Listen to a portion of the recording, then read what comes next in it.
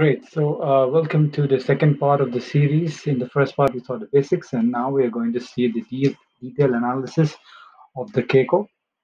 We are going to move in from the Taito position here. We both are engaged in our locked positions, as you can see. So, let's move ahead with this.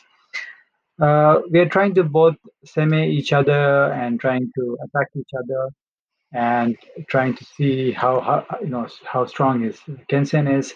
I am at this point, sending him downwards. He's also sending me downwards. So we are going to basically see three kinds of seme that we talked about in the lesson: right side, left side, downwards. So this three keeps moving: right side, left side, downwards. So first, let's have a quick look at the right side center. So what is the right side center? So here you see, I'm going to move to 1019. So here you can see that I'm going to seme him. You see that? And right, you see. So once again, let's go back. Right side seme and go for the man as soon as possible. This is called right side seme. So you go right here, right. You see, I went right and struck his shinai down and poof, hit on his man. His Kaishido was a bit late, so I already had the men. So this is an example of the right side semi. Now I'm going to show you what the downside semi. So in the downside semi, look at the pressure. It's very important to have a look at the pressure. Okay. So you see here, there is here Kataoka-san is training with him, and you see he steps in, he's stepping in, and at this point, at the exact point of about 818, he does this backside. You see this one? Yeah. His shinai goes down, right? This is down seme. So the down seme is really, really menacing because you are pushing the opponent to come at you. So he's here, and then takes Isokudome down seme. Now, in response to his down seme, which is very powerful, his opponent, who is shorter, also does the down seme. So when they both do down seme, they kind of like cancel each other. So both the opponents are 6 dan and above, very strong. So they each understand what the other guy is trying to do.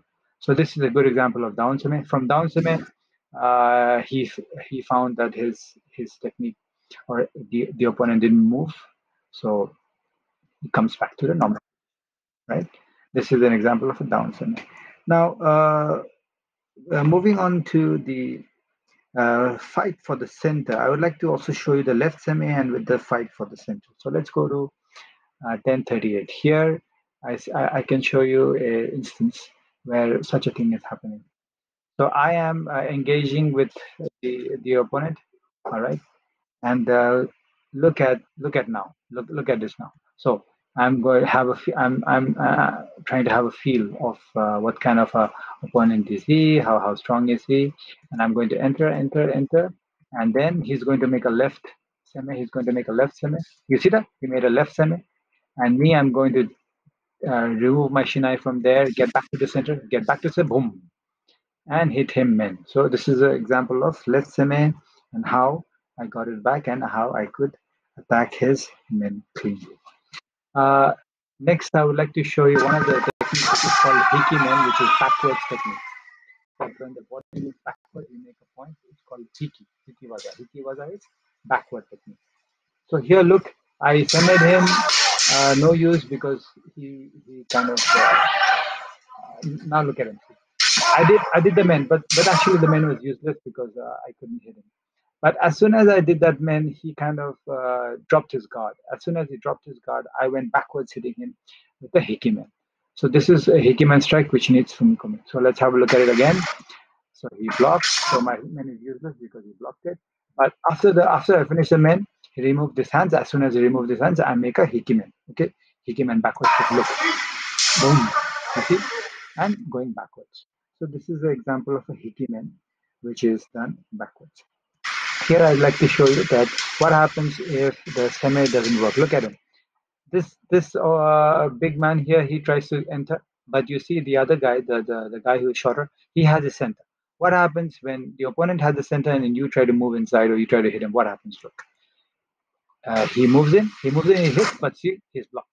His shinai is completely blocked. So his technique becomes useless because he didn't have the center in that. But look at the opponent. I mean, even as Zanshin is holding his center, even when this opponent is going backwards. So both of them are so strong, difficult to move each other.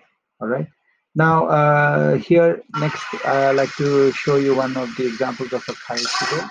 So look, I'm going to enter. He's going to make a Kaishido now. My opponent. Keiko is going to make a Kaishido, and but because the man hits him first, so maybe it doesn't work here.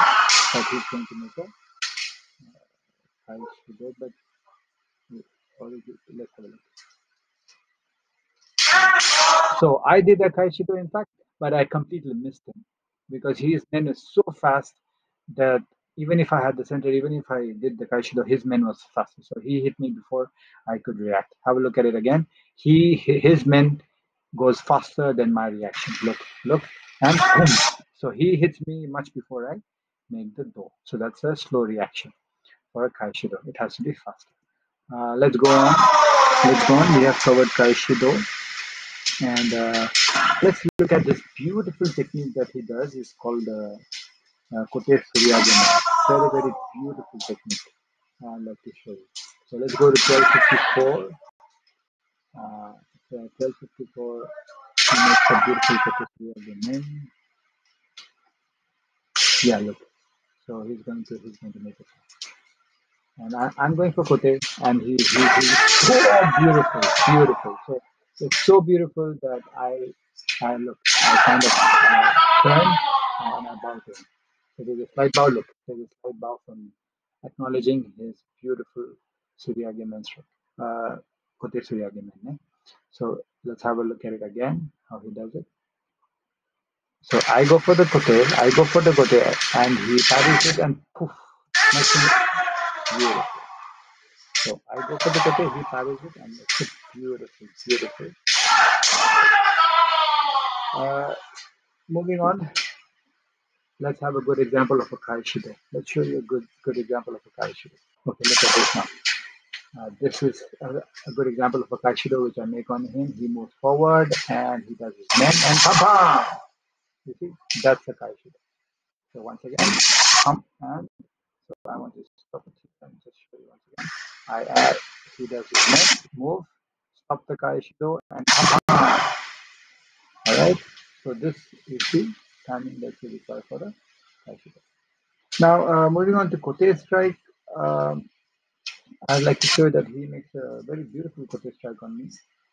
And I would like to show you that one. So here, look. I'm going to go forward. He's going to hit me a Kote. So here I have a desire to hit him. So my shinai goes up, desire to hit him. Then because of my desire, I move forward. My hand goes up. And at this instance, he's going to hit a beautiful Kote. You see that? Beautiful Kote. So I acknowledge it. Very nice. I get hit. Oh. And I say thank you to him. Very beautiful Kote. And here I'd like to quickly show you another one, which is Aug1. Aug1 is when both the opponents move together. So we try to hit men together.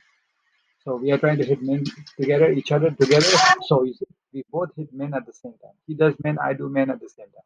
When we both go together at the same time, it's called Aimen. Aimenuchi. All right? Have a look. Aimenuchi.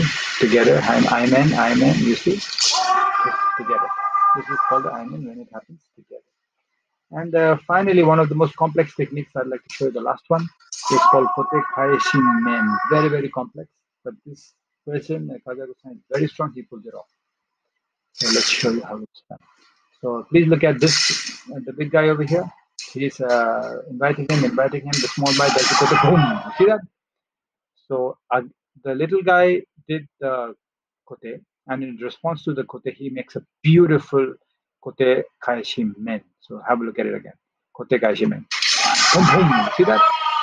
Beautiful. This is beautiful. He does Kote Men. Nice. So beautiful. Yeah, I think that will be all for today. So please let me know if you have any questions. Thank you very much.